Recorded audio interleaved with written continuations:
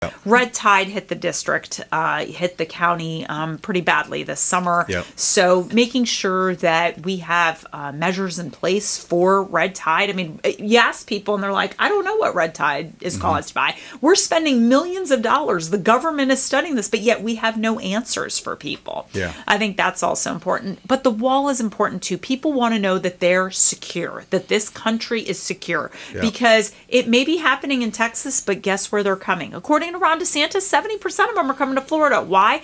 Go to the interior of a state. It's all agriculture, and there's jobs. Right.